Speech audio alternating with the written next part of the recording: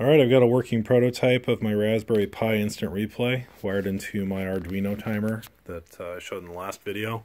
So here you can see there's a single jumper going over here to the GPIO, one to ground and one to signal input.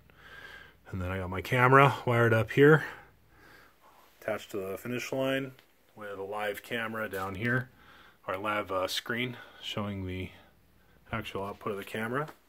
So if we start a race here, we'll get the finish gate up, and then we let the finish gate down. The race is on, and then when we finish, the monitor switches over to a slow motion instant replay.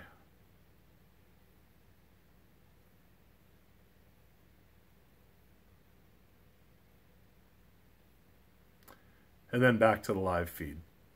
So what's neat about this timer is that it doesn't use a separate trigger sensor. It actually works off of the finish line sensor. So when it detects a finish, it takes a second of video that's in the buffer, adds it to another second of video, and then saves it in slow motion and replays it.